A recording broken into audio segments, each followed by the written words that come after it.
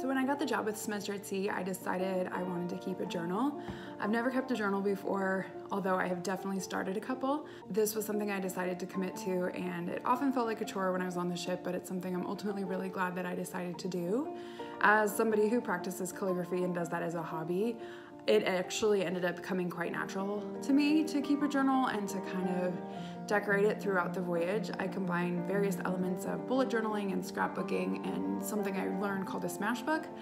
So I'm gonna flip through my journal and show you some of the supplies I used along the way. All right, so the supplies I used for my travel journal was first my journal. I actually found this at a Ross store.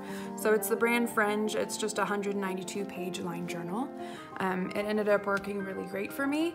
One of my other big purchases for this whole journaling venture was this Canon Ivy mini printer. I didn't want to carry around a Polaroid because it just was a little bit bulky, so I used this to print pictures throughout the voyage.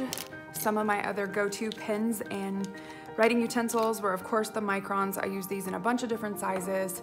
The Tombow dual tip brush pens, I have a whole bunch of colors of these, found those to be super useful. I ended up doing a fair amount of coloring, so these Stabilo colored pencils were super nice and good quality, and then I had a couple different variety of brush pens. Of course, a ruler came in handy, and a variety of different washi tape and stickers as well. Here we go.